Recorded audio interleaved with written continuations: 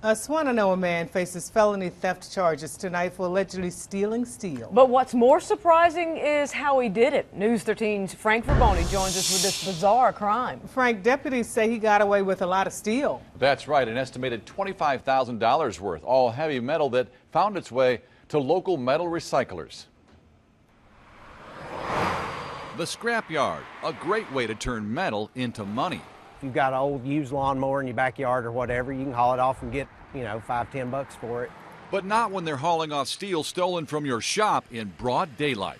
Apparently what had happened was they would have a guy that would come just kind of ride around and take a look at what might be available. And then the first thing you know, they're bringing a truck in and trying to stuff whatever they can as quick as they can. Workers at Brisco metal fabricators in Swannanoa noticed some supplies had disappeared. Honestly, I think they just got a little too greedy. That's when they spotted a suspicious man who repeatedly just drove onto their fenced lot near quitting time.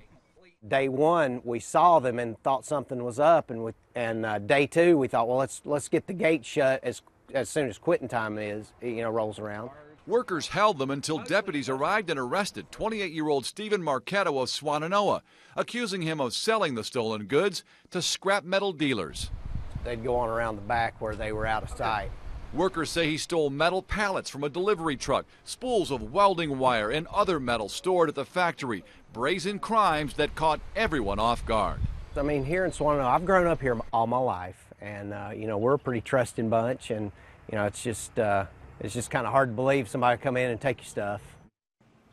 Marketto is being held at the Buncombe County Detention Center under an $11,000 bond. Brisco was able to recover all of the stolen metal.